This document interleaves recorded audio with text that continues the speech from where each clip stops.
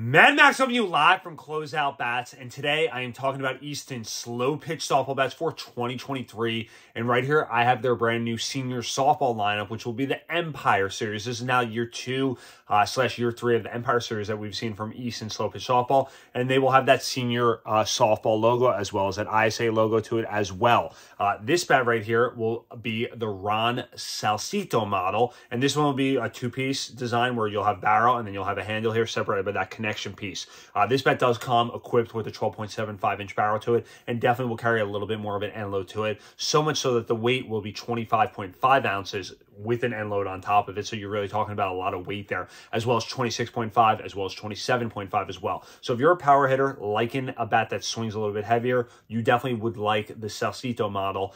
This bat will be considered a loaded bat. So that's going to be how Easton will describe it. With the half ounce already attached to the weight, you're talking about like double the end load there. This will be a triple wall bat like a lot of Easton's senior softball bats. So you're talking about great performance to it. You're talking about just the way it comes off will sound different, and the way it just comes off is different overall, and the way it feels on top of that. If you're looking for a great bat, you want to take a look at this Ron Salcedo model on the Close Bats website this year, where you can always shop smart and save big bucks.